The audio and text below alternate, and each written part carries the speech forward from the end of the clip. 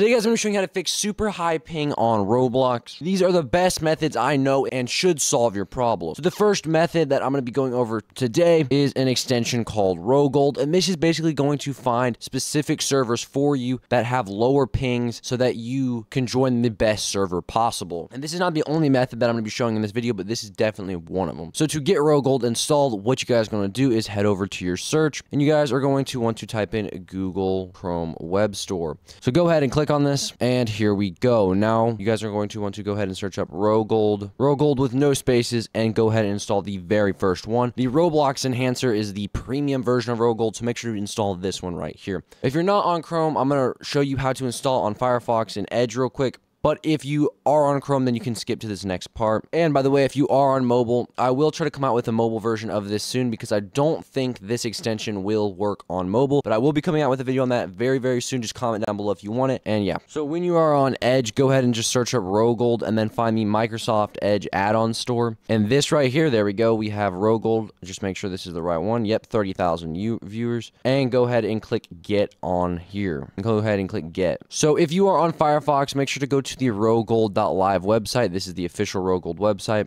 So scroll down to the very bottom where you see download for Firefox. Click on this, and it's going to take you to the add-ons page for this. I already actually have it installed on Firefox, but you guys can go ahead and do that. And for the sake of this tutorial, I'm going to be doing it on Firefox so I can show you what the setup process looks like. So basically, you're going to want to go ahead and refresh Roblox once you have installed Rogold. Anyways, guys, now that we have it installed, you don't actually have to do anything to set it up. It's already ready to go right out of the gate. So go ahead and click on servers, scroll down to the bottom, and as you guys can see, it's going to tell you what servers have the different pings. So the average ping, this one's 62, the average one is 53. So it's going to find servers that are closer to you and telling you what ping you have. This one right here would probably be a good option, 38, but a lot of these servers are full. So what I would recommend doing is clicking the exclude full servers button, and then boom, now we can see ones that are not full. And we can go through and find one with ping that's actually playable. And that is the first of many tools that Rogold has, but we're not going to get into that in this video. The next method to making ping better on Roblox is by simply making sure that you have a strong Wi-Fi connection. If you do not, or your Wi-Fi itself just isn't that good, you're not going to have good ping because your device can't communicate with the Roblox servers as it needs to. So it's going to be laggy and slow and just overall not really good. If you want to know how to increase your Wi-Fi speed, honestly, I would just recommend upgrading the plan that you have and making sure that your router is connected properly and is doing everything it should be properly, because that's really all that matters. As long as you have decent Wi-Fi, I think you should be getting good pings. Along with this server method where you can go through and find servers with better ping, then overall your Roblox experience is going to be a lot better.